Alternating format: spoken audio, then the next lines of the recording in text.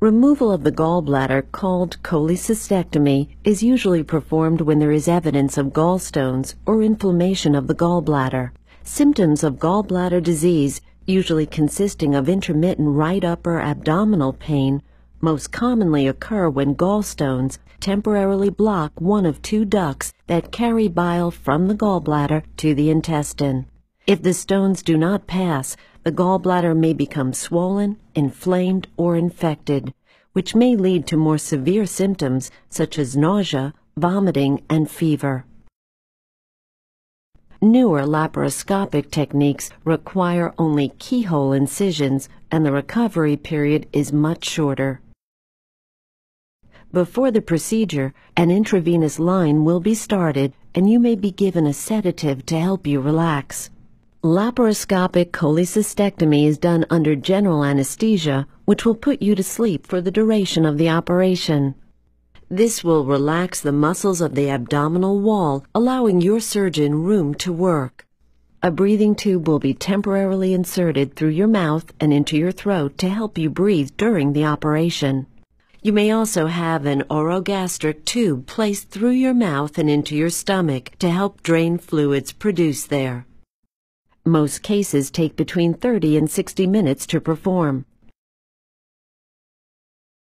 To gain access to your gallbladder and surrounding structures, your surgeon will use sharp instruments called trocars to create a series of small holes or ports through your abdominal wall. One of these ports is usually located at the navel or umbilicus. Carbon dioxide gas is then pumped through the umbilical port to puff up your abdomen so its contents can be viewed more easily. Next, your surgeon will insert the laparoscope through the umbilical port. Images from its camera are projected onto a video monitor in the operating room.